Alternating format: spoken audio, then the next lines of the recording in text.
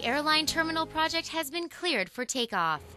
The second phase of construction is now underway, adjacent to the existing historic airline terminal.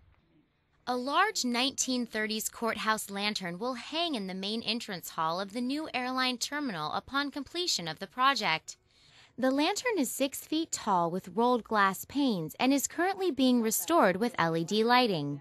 The light needed completely rewiring. We obviously don't do that, but we have an electrician, and he came in and just rewired the whole thing and put all new pieces on it.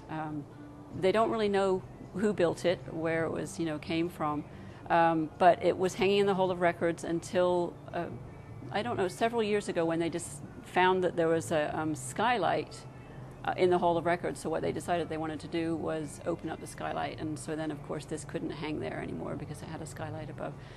The lantern is on loan from the Santa Barbara Courthouse Legacy Foundation.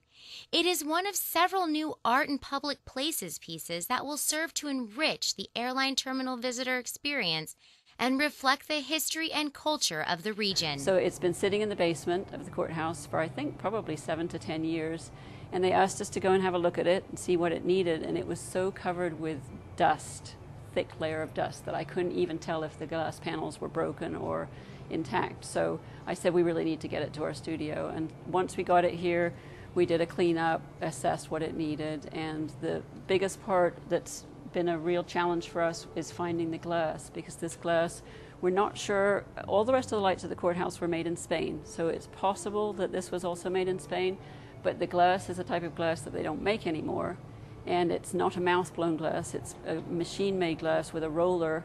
And I've sent the glass, it's taken me 5 months, I sent the glass all over the country to try and see somebody that could reproduce it without any luck. So we're finally having to pick a glass that is similar but not the same. The other thing that I think is really unusual about this light is it's painted. Mostly when you have a copper or a brass lamp, you let it do its natural patina because it's so pretty.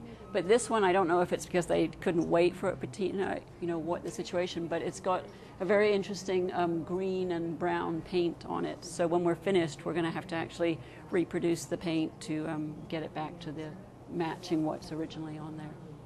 The biggest challenge on this one is just that it's so big, and that everything is big. All the metal pieces are big, the solder joints are big, and usually when we use a smaller soldering iron, that doesn't work on this big beast. So stay tuned in the months to come for more updates on the airline terminal's flight to the future.